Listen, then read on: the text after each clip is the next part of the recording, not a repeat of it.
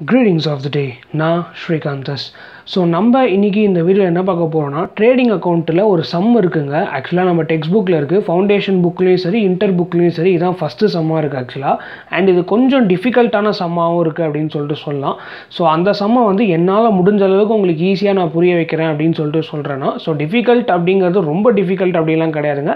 ஒரு சில பாயிண்ட்ஸ் மட்டும் லைட்டாக டிஃபிகல்ட்டாக இருக்குது. ஸோ அதனால் என்னால் முடிஞ்ச அளவுக்கு நான் ஆக்சுவலாக சொல்லி புரிய வைக்கிறேன்.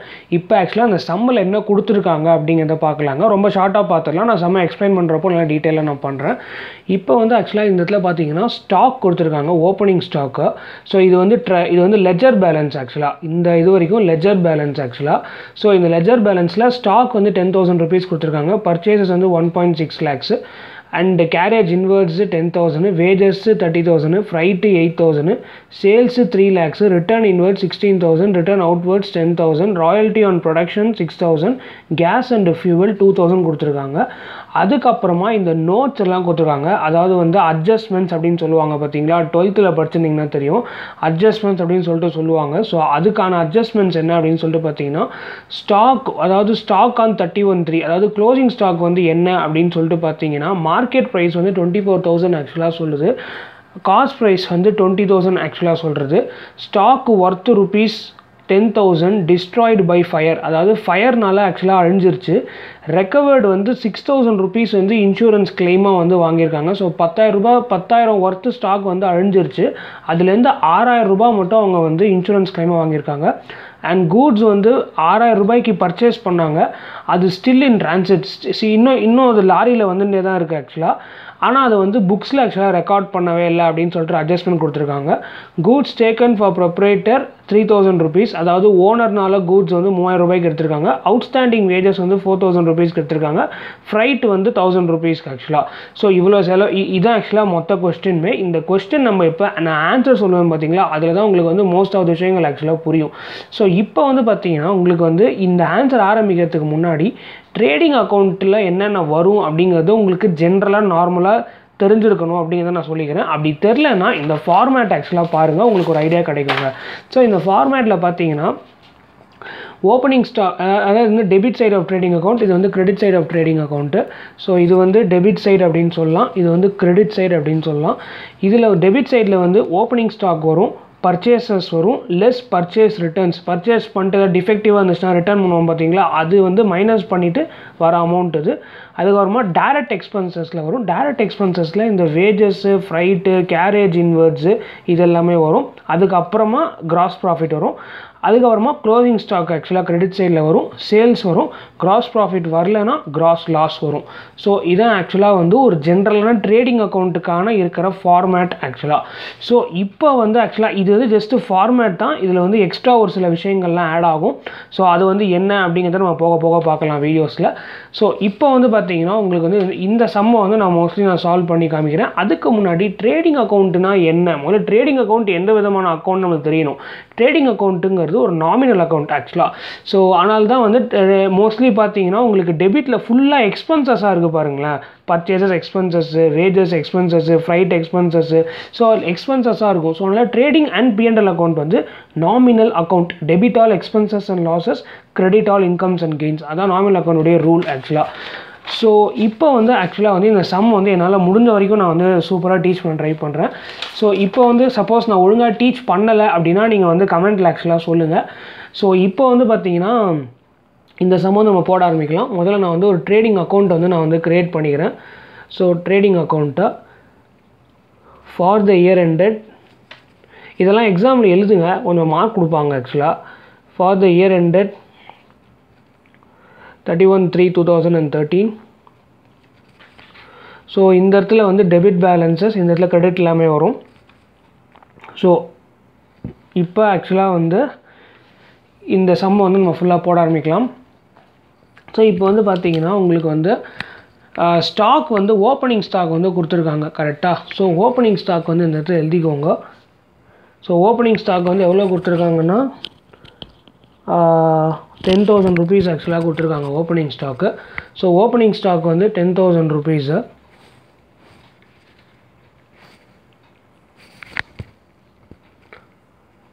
ஸோ ஓப்பனிங் ஸ்டாக் வந்து நீங்கள் 10,000 rupees ஐனதுக்கப்புறமா உங்களுக்கு பர்ச்சேசஸ் நீங்கள் மேக் பண்ணியிருப்பீங்க பார்த்தீங்களா, பர்ச்சேசஸ். ஸோ அந்த பர்ச்சேசஸ் வந்து எழுதிக்கோங்க. அந்த பர்ச்சேசஸ் வந்து பார்த்தீங்கன்னா 1,60,000 இருக்குது.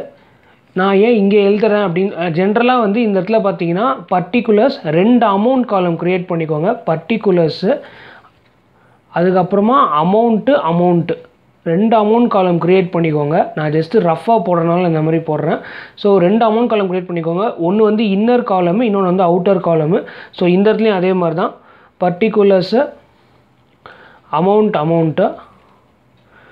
ஸோ இப்போ வந்து பார்த்தீங்கன்னா பர்டிகுலர்ஸில் 1.6 lakhs இருக்குங்க. இந்த 1.6 lakhsல வந்து ஆக்சுவலாக பார்த்தீங்கன்னா இந்த இடத்துல பர்ச்சேசஸில் வந்து 1.6 lakhs இருக்குது. இப்போ வந்து இதில் வந்து நம்ம எவ்வளோ கூட்ஸ் வந்து நம்ம வந்து ஆக்சுவலாக ரிட்டர்ன் பண்ணியிருக்கோம் அப்படிங்கிறத பார்க்கணும் ஆக்சுவலாக.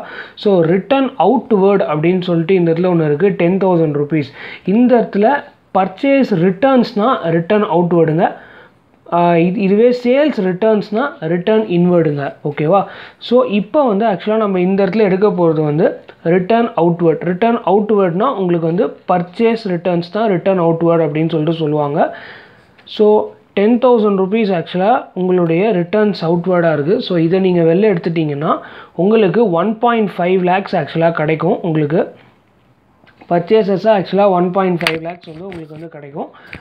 ஸோ இப்போ அடுத்தது வந்து பார்த்தீங்கன்னா உங்களுக்கு goods taken by proprietor. So goods வந்து ப்ரொப்ரைட்டர் வந்து எவ்வளோ கூட்ஸ் ஆக்சுவலாக எடுத்துன்னு இருக்காரு அப்படிங்கிறத நம்ம பார்த்தோம்னா உங்களுக்கு வந்து வேஜஸ் ஃபைட்லாம் நம்ம லாஸ்ட்டாக எழுதிக்கலாம். ஏன்னா இந்த இடத்துல கூட்ஸை பற்றி அதிகமாக டீல் பண்ணுறதுனால நம்ம முதல்ல கூட்ஸை முடிச்சிடலாம்.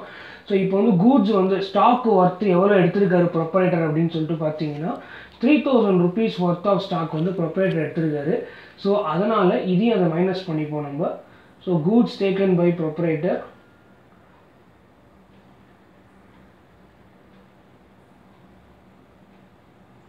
ஸ்பெல்லிங் தப்பாக இருந்தால் மன்னிச்சிருங்க. ஸோ 3,000 rupees நீங்கள் ஓனர்னு கூட போட்டுக்கலாங்க, அதெல்லாம் ஒன்றும் பிரச்சனை கிடையாது ஆக்சுவலாக. ஸோ இது கூட்ஸ் வந்து 3,000 rupees ஆக்சுவலாக லெஸ் பண்ணிடுங்க. அதுக்கப்புறமா உங்களுக்கு வந்து பார்த்தீங்கன்னா இது உங்களுக்கு வந்து கூட்ஸ் இன் டிரான்சிட் ஒன்று இருக்குது ஆக்சுவலாக இந்த இடத்துல. ஸோ முதல்ல எல்லாமே கூட்ஸாக முடிச்சுக்கோங்க. ஏன்னா நம்ம பர்ச்சேஸை டீல் பண்ணாலும் முதல்ல கூட்ஸ் எல்லாமே பார்த்துட்டுலாம். கூட்ஸ் இன் டிரான்சிட் வந்து பார்த்தீங்கன்னா கூட்ஸ் இன் டிரான்சிட் வந்து 6,000 rupees ஆக்சுவலாக இருக்குது. ஸோ கூட்ஸ் இன் டிரான்சிட்னா என்ன அப்படின்னு சொல்லிட்டு பார்த்தீங்கன்னா நீங்கள் வந்து ஆக்சுவலாக கூட்ஸ் வந்து நீங்கள் வாங்கிட்டீங்க, நீங்கள் பணம்லாம் அனுப்பிச்சாச்சு, ஆனால் வண்டியில் வந்துட்டுருக்கு அப்படிங்கிறதுனால அது வந்து உங்களுடைய ஸ்டாக்கு தான் ஆக்சுவலாக. ஏன்னா நீங்கள் அந்த காசு கொடுத்துட்டீங்க. ஸோ அதனால் வந்து உங்களுக்கு வந்து அது வந்து ஸ்டாக்கு தான். ஸோ அதை வந்து நம்ம வந்து ஆக்சுவலாக ஆட் பண்ணிக்கணும். ஸோ ஆட் கூட்ஸ் இன் டிரான்சிட்டு.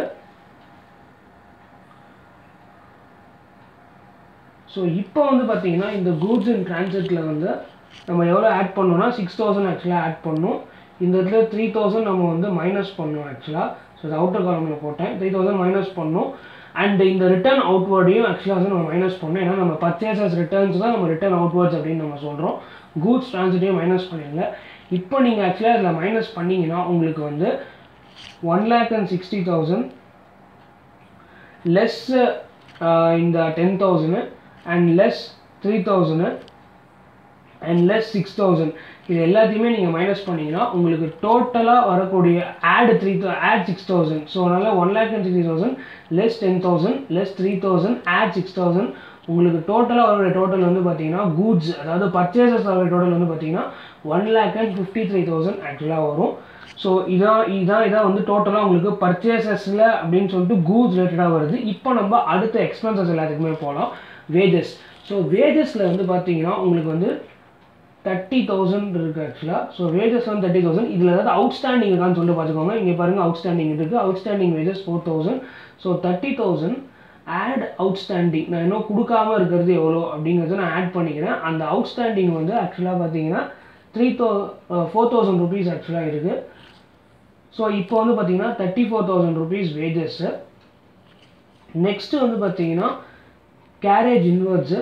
ஸோ கேரேஜ் இன்வெர்ட்ஸில் வந்து ஒன்று முடிச்சுட்டே வந்துடுங்க. அப்போ தான் கொஞ்சம் ஈஸியாக இருக்கும். நீங்கள் வாட்டுக்கு வேஜஸ்ன்னு எழுதிட்டு அதுக்கப்புறமா நீங்கள் வந்து நீங்கள் திடீர்னு கேரேஜ் இன்வெர்ட்ஸுக்கு போயிட்டீங்க இல்லை ஃப்ரைட்டுக்கு போயிட்டீங்க அப்படிங்கிற பட்சத்தில் நீங்கள் நடுவில் இடம் விட்டுருக்க மாட்டீங்க. ஸோ ரிட்டர்ன்ஸ் அதாவது வேஜஸ் அவுட்ஸ்டாண்டிங்காக இருக்கலாம், இல்லை வேஜஸ் அட்வான்ஸாக கூட நீங்கள் கொடுத்துருக்கலாம். அதெல்லாம் உங்களுக்கு எழுதுறதுக்கு இடம் இருக்காது. ஸோ ஒன்று முடிச்சுட்டு வருது பெட்டர். இப்போ வந்து கேரேஜ் இன்வெர்ட்ஸில் பார்த்தீங்கன்னா 10,000 அப்படியே சைமல்டேனியஸாக ஏதாவது அதுக்கு வந்து அட்ஜஸ்ட்மெண்ட்ஸ் இருக்கான்னு சொல்லிட்டு பார்த்துக்கோங்க. எந்த விதமான அட்ஜஸ்ட்மெண்ட்ஸும் ஆக்சுவலாக கிடையாது. ஸோ அதனால வந்து கேரேஜ் இன்வெர்ட்ஸ் 10,000 நம்ம அப்படியே எடுத்துக்கலாம். இப்போ வந்து ஃப்ரைட் வந்து பார்த்தீங்கன்னா உங்களுக்கு ஒரு அட்ஜஸ்ட்மெண்ட் இருக்குது. ஃப்ரைட்டுக்கு வந்து என்ன அட்ஜஸ்ட்மெண்ட் அப்படின்னு சொல்லிட்டு பார்த்தீங்கன்னா, ஃப்ரைட் வந்து இந்த இடத்துல ஆல்ரெடி ப்ரீபெய்டு ஆக்சுவலாக ஃப்ரைட்டு. ஸோ ஃப்ரைட் வந்து ஆல்ரெடி வந்து நான் முன்னாடியே பே பண்ணிட்டேன் 1000 ரூபா. ஸோ இந்த வருஷம் வந்து 8000 ரூபா ஆக்சுவலாக வந்து ஃப்ரைட் அமௌண்ட்டாக பில் எனக்கு கொடுத்துருக்காங்க. நான் போன வருஷம் வந்து ஆல்ரெடி நான் பே பண்ணிட்டேன், ப்ரீபெய்டு அட்வான்ஸாக நான் கொடுத்துட்டேன். ஸோ அந்த அட்வான்ஸ் ஃப்ரைட்டை வந்து நான் இந்த இடத்தோட மைனஸ் பண்ணிக்கிறேன். ஸோ 7,000 ருபீஸ் ஆக்சுவலாக என்னுடைய ஃப்ரைட்டாக ஆக்சுவலாக வரும் இந்த இடத்துல. ஸோ அதனால் இது வந்து ஃப்ரைட் வந்து 7,000. ஏன் 7,000னா 8,000 இந்த வருஷத்துக்கான பில்லு. நான் போன வருஷமே வந்து நான் ஃப்ரைட் வந்து அட்வான்ஸாக நான் பே பண்ணியிருப்பேன். நீங்கள் அடுத்த வருஷத்துக்கும் நான் வந்து போன வருஷம் 8,000 ரூபா வச்சுக்கோங்களேன் பில்லு, நான் 9,000 ரூபா பே பண்ணியிருப்பேன். 1000 ரூபா வந்து அடுத்த வருஷத்துக்கு அட்ஜஸ்ட் பண்ணிக்கோங்க சார் அப்படின்னு சொல்லிட்டு நான் சொல்லிடுவேன். ஸோ அப்போ வந்து அடுத்த வருஷத்துக்கு போடுறப்போ 8,000 ரூபான்னு போட்டுட்டு லெஸ் அட்வான்ஸ் ஆக்சுவலாக கொடுத்துட்டு இந்த மாதிரி போடுவேன் ஆக்சுவலாக. ஸோ இப்போ வந்து அடுத்ததாக நம்ம வந்து என்ன பண்ண போகிறோம் அப்படின்னு சொல்லிட்டு பார்த்தீங்கன்னா, நெக்ஸ்ட்டு வந்து என்னென்ன எக்ஸ்பென்சஸ் இருக்குது அப்படின்னு சொல்லிட்டு பார்த்தீங்கன்னா, ராயல்ட்டி ஆன் ப்ரொடக்ஷன் இருக்குது, கேஸ் அண்ட் ஃபியூவல் இருக்குது. ஸோ ராயல்ட்டி ஆன் ப்ரொடக்ஷன் வந்து பார்த்தீங்கன்னா, ராயல்ட்டி ஆன் ப்ரொடக்ஷன் வந்து டெபிட் சைடு வரும், ஏன்னா எக்ஸ்பென்சஸ் இது. ஸோ அதனால் ராயல்ட்டி ஆன் ப்ரொடக்ஷன் வந்து 6,000 ருபீஸு. அதே மாதிரி case and fuel 2,000 rupees.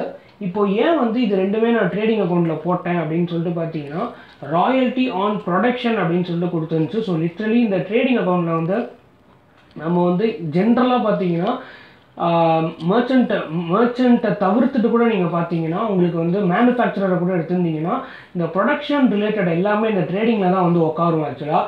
So அதனால் வந்து இந்த மேனுஃபேக்சரிங் ரிலேட்டட் எல்லாமே இந்த ட்ரேடிங்கில் தான் வந்து ஆக்சுவலாக உட்காரும். ஸோ அதனால் வந்து ட்ரேடிங் அக்கௌண்ட்டில் உங்களுக்கு வந்து இந்த மேனுஃபேக்சரிங் ரிலேட்டடு அந்த ஃபேக்ட்ரிக்குள்ளே நடக்கிற பல விஷயங்கள் எல்லாமே இந்த ட்ரேடிங்கில் தான் வரும் ஆக்சுவலாக. ஸோ கேஸ் அண்ட் ஃபியூவல் வந்து இது ஃபேக்ட்ரிக்காக கொடுத்துருக்கப்பட்டது அப்படின்னு சொல்லிட்டு நான் அசியூம் பண்ணிவிட்டு நான் வந்து 2,000 ருபீஸ் நான் வந்து எடுத்துக்கிறேன். அந்த மாதிரி நீங்கள் அசம்ஷன்லாம் எடுத்துக்கலாம். நீங்கள் வந்து அது வந்து இதில் வந்து எழுதணும் ஆக்சுவலாக, நோட்டுன்னு போட்டு நீங்கள் தனியாக எழுதணும் அந்த அசம்ஷன்ஸ் எல்லாமே. ஸோ அதனால் வந்து நான் வந்து கேஸ் அண்ட் ஃபியூவல் வந்து எடுத்து அசம்ஷன் எடுத்திருக்கேன்னா, இது வந்து ஃபேக்ட்ரிக்காக யூஸ் பண்ணியிருப்பாங்க அப்படிங்கிற அசம்ஷன் நான் எடுத்திருக்கேன். அண்ட் இது வந்து ஒரு மேனுஃபேக்சரிங் கம்பெனியாக தான் இருக்கும், ஏன்னா அவங்க ப்ரொடக்ஷனுக்கு ராயல்ட்டி கொடுத்துருக்காங்க.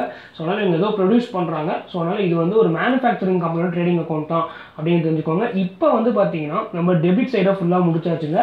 இப்போ கிரெடிட் சைடுக்கு வரும். கிரெடிட் சைடில் வந்து பார்த்தீங்கன்னா உங்களுக்கு இந்த இடத்துல நோட்டுன்னு சொல்லி ஒன்று எழுதியிருக்கேன். இது நான் உங்களுக்கு கடைசியில் எக்ஸ்பிளைன் பண்ணுறேன் என்ன அப்படின்னு சொல்லிட்டு. ஸோ இப்போ வந்து பார்த்தீங்கன்னா சேல்ஸ் ஆக்சுவலாக வந்து கிரெடிட் சைடில் ஃபஸ்ட்டு வரணும். ஸோ அதில் வந்து பார்த்தீங்கன்னா உங்களுக்கு வந்து சேல்ஸில் வந்து 3 lakhs இன்னர் காலமில் நான் எழுதிக்கிறேன். ஏன்னா ரிட்டர்ன் இன்வர்ட் இருக்குது ஆக்சுவலாக. ஸோ ரிட்டர்ன் இன்வர்ட் அப்படிங்கிறது உங்களுக்கு வந்து சேல்ஸ் ரிட்டர்னை தான் ரிட்டர்ன் இன்வர்ட் அப்படின்னு சொல்லிட்டு சொல்லுவாங்க. ஸோ சேல்ஸ் ரிட்டர்ன் தான் ரிட்டர்ன் இன்வர்டு. ஸோ 16,000 ருபீஸ் உங்களுக்கு வந்து சேல்ஸ் ரிட்டர்ன் ஆகுது. அதுக்கப்புறமா வந்து உங்களுக்கு வந்து இதோடைய டோட்டல் அமௌண்ட் வந்து 2,84,000. அண்ட் இப்போ வந்து பார்த்தீங்கன்னா உங்களுக்கு வந்து க்ளோசிங் ஸ்டாக் வந்து இருக்குல்ல. ஸோ இந்த க்ளோசிங் ஸ்டாக்கில் தான் நம்ம வந்து முக்கியமான விஷயம் பார்க்கணும். இந்த க்ளோசிங் ஸ்டாக்கில் 2 அட்ஜஸ்ட்மெண்ட்ஸ் வருது ஆக்சுவலாக. ஒன்று என்ன அப்படின்னு சொல்லிட்டு பார்த்தீங்கன்னா, இந்த இடத்துல ஃபஸ்ட்டு கொடுத்துருக்காங்க பார்த்தீங்களா, ஸ்டாக் ஆன் 31/3/2013, மார்க்கெட் ப்ரைஸ் 24,000, இது காஸ்ட் ப்ரைஸ் 20,000 ஆக்சுவலாக. ஸோ மார்க்கெட்டில் போய் இந்த ஸ்டாக்கை நம்ம வாங்கினோன்னா, இந்த ஸ்டாக்கை நம்ம விற்றோன்னா இல்லை வாங்கினோன்னா 24,000 ருபீஸ் ஆகும். இதே காஸ்ட் ப்ரைஸில் வந்து நான் செலவு பண்ணது வந்து 20,000 ரூபாய்க்கு நான் செலவு பண்ணியிருக்கேன். ஸோ ஆக்சுவலாக வந்து நான் போன வீடியோவில் சொல்லியிருந்தேன், cost should be valued at net realisable price R cost value which ever is lower அப்படின்னு சொல்லிட்டு நான் சொல்லியிருந்தேன். ஸோ நெட் ரியலைசபிள் வேல்யூ வந்து 24,000, காஸ்ட் ப்ரைஸ் 20,000. ஸோ ரெண்டுத்தில் எது லோயர் ஆகுதுன்னு பார்த்தா 20,000 தான் லோயராக இருக்குது. ஸோ அதனால் 20,000 ஆக்சுவலாக வந்து நான் வந்து ஸ்டாக்காக எடுத்துக்கிறேன். அண்ட் 20,000 ஸ்டாக்காக எடுத்ததுக்கு அப்புறமா இந்த இடத்துல நம்ம வந்து ஸ்டாக்கு டிஸ்ட்ராய்டாக இருக்கும் பார்த்தீங்களா, அதாவது ஸ்டாக்கை வந்து இன்சூரன்ஸ்லேருந்து ஆக்சுவலாக இன்சூரன்ஸ் வந்து டிஸ்ட்ராய் ஆச்சு பார்த்தீங்களா, அதை வந்து ஆக்சுவலாக வந்து இந்த இடத்துல நான் ஆட் பண்ணிக்கிறேன். ஏன் ஆட் பண்ணுறேன் அப்படிங்கிறது தான் ஒரு முக்கியமான கேள்வியாக இருக்கும். அதுக்கான ஆன்சரை நான் கொடுக்குறேன். நான் கூகுளில் சர்ச் பண்ணி பார்த்தேன். ஸோ அதுக்கான ஆன்சர் எனக்கு கிடச்சிது. ஸோ இந்த இடத்துல இன்சூரன்ஸை வந்து நான் வந்து ஆட் பண்ணிக்கிறேன். இன்சூரன்ஸ்னால எனக்கு ஸ்டாக் டிஸ்ட்ராய் ஆச்சு பார்த்தீங்களா, இந்த இடத்துல இருக்குது பாருங்கள். Stock worth ₹10,000 destroyed by fire, recover 6,000 from insurance company அப்படின்னு சொல்லிட்டு இருக்குல்ல. ஸோ இதுக்கு வந்து நான் ஸ்டாக்கை வந்து 10,000 நான் ஆக்சுவலாக ஆட் பண்ணிக்கிறேன். அண்ட் இந்த இடத்துல கூட்ஸ் இன் டிரான்சிட்டை வந்து ₹6,000 ஆக்சுவலாக நான் ஆட் பண்ணிக்கிறேன். ஏன்னா இவங்க வந்து அன்ரெக்கார்டடாக இருக்குது அப்படின்னு சொல்கிறாங்க அட்ஜஸ்ட்மெண்ட்ஸில். ஸோ ரெக்கார்ட் பண்ணலை, நான் ரெக்கார்ட் பண்ணியிருக்கணும் ஆனால் நான் ரெக்கார்ட் பண்ணலை அப்படின்னு சொல்லியிருக்காங்க. ஸோ அதையும் நான் ஆட் பண்ணிக்கிறேன். இப்போ உங்களுக்கு பார்த்தீங்கன்னா ₹36,000 வரும். இதை நான் அப்படியே அவுட்டர் காலமில் எழுதிடுறேன். ஸோ 2,84,000 ப்ளஸ் 36,000 போட்டிங்கன்னா உங்களுக்கு வந்து 3,20,000 வரும் ஆக்சுவலாக டோட்டலு. ஸோ இந்த 3,20,000ஓட இது எல்லாத்தையுமே நீங்கள் மைனஸ் பண்ணிங்கன்னா, அதாவது 10,000, 1,55,000, 34,000, 10,000, 7,000, 6,000 அண்ட் 2,000 இது எல்லாத்தையுமே நீங்கள் மைனஸ் பண்ணிங்கன்னா உங்களுக்கு வந்து ப்ராஃபிட்டாக ₹98,000 ஆக்சுவலாக வரும். So to P&L account ₹98,000. So ஃபைனலாக வந்து ₹98,000 உங்களுக்கு ப்ராஃபிட்டாக வந்துருச்சு. இப்போ இந்த வீடியோவில் நம்ம மெயினாக என்ன பார்க்க போகிறோம்னா, ஷார்ட்டாக நான் சொல்லிடுறேன். ஏன் வந்து நம்ம இன்சூரன்ஸை ஆட் பண்ணுறோம், கூட்ஸ் இன் டிரான்சிட்டை ஆட் பண்ணுறது உங்களுக்கு ஏன் தெரிஞ்சுக்கும். ஏன்னா கூட்ஸ் இன் டிரான்சிட்டுங்கிறது எனக்கான கூட்ஸ் தான். அது லாரியில் வந்துட்டு நான் பே பண்ணிட்டேன் காசை, எனக்கு என் கையில் இன்னும் வரல, அவ்வளோதான். இப்போ இந்த இன்சூரன்ஸை நம்ம ஏன் ஆட் பண்ணுறோம்னா, இது வந்து ஆக்சுவலாக வந்து சேல் மாதிரி கன்சிடர் பண்ணிவிட்டு ப்ராஃபிட் அண்ட் லாஸ் அக்கௌண்ட்டில் போடுறப்போ இன்சூரன்ஸ் கம்பெனி வந்து எனக்கு ₹6,000 தான் கொடுக்குறேன் அப்படின்னு சொல்லிட்டான். ₹10,000 ஆனால் என் கூட்ஸ் லாஸ் ஆயிருக்கு. ஓகேவா. ஸோ இப்போ வந்து இந்த க்ளோசிங் ஸ்டாக்கோட ஆட் பண்ணிவிட்டு ப்ராஃபிட் அண்ட் லாஸ் அக்கௌண்ட்டில் ₹4,000 ஆக்சுவலாக வந்து எனக்கு வந்து லாஸ் மாதிரி காமிச்சு டிடெக்ட் பண்ணிடுவாங்க ஆக்சுவலாக.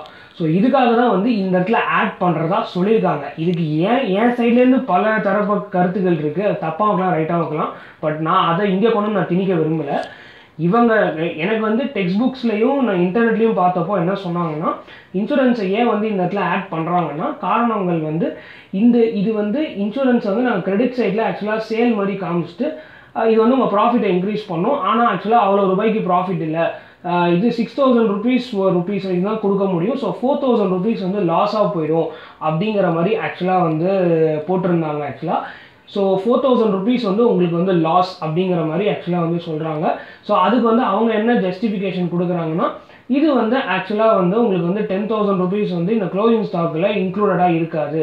ஸோ அதனால் நாங்கள் தனியாக எடுத்துட்டோம். ஸோ தனியாக எடுத்து நாங்கள் ₹10,000 ஒர்த் ஆஃப் ஸ்டாக் அப்படின்னு சொல்லிட்டு போட்டுட்டு அது வந்து க்ளோசிங் ஸ்டாக்காக நாங்கள் கன்சிடர் பண்ணிவிட்டு அதில் வந்து நாங்கள் ₹4,000 லாஸை வந்து P&L அக்கௌண்ட்டில் நாங்கள் காமிச்சிக்கிறோம் அப்படின்னு சொல்லிட்டு கிரெடிட்டில் 10,000 டெபிட்டில் வந்து 4,000 P&L அக்கௌண்ட்டில். ஸோ அதனால் வந்து நெட்டு வந்து ₹6,000 எனக்கு வந்த மாதிரி இருக்கும் ஆக்சுவலாக. ஸோ இதுதான் வந்து டெக்ஸ்ட் புக்ஸ்லேயும் இன்டர்நெட்லேயும் சொன்ன ஆக்சுவலாக ரிப்ளை. ஸோ அதை நான் உங்ககிட்ட கொடுத்துட்டேன். ஸோ இதான் ஆக்சுவலாக இன்றைக்கி நம்ம பார்த்த சம்மு. கொஞ்சம் டிஃபிகல்ட்டாக தான் இருக்கும். எனக்கு ஏதாவது டவுட்ஸ் இருந்துச்சுன்னா மறக்காமல் கமெண்ட்டில் சொல்லுங்கள். என்னால் முடிஞ்ச அளவுக்கு நான் சால்வ் பண்ணுறேன் அப்படிங்கிறத சொல்லிவிட்டு, அதே மாதிரி இந்த சம் உங்களுக்கு புரியல, கஷ்டமாக இருந்துச்சு அப்படிங்கிற பட்சத்தில் நான் வந்து இதை விட ஈஸினா நான் வந்து இதுக்கு தான் போக முடியும். இது 12th சிலபஸ் தான் போக முடியும். ஸோ அதனால் அதுலேருந்து ஆக்சுவலாக சம்ஸ் போட முடியும் அப்படின்னு சொல்லிடுறேன். ஸோ அதனால் இதோட நான் அந்த வீடியோ முடிச்சுக்கிறேன். So that is for this video. Have a fantastic day. Stay home, stay safe and thank you. என் மூஞ்சி நீங்கள் பார்க்க முடியல. ஸோ அதனால் நீங்கள் சந்தோஷமாக இருக்கலாம். By, take care.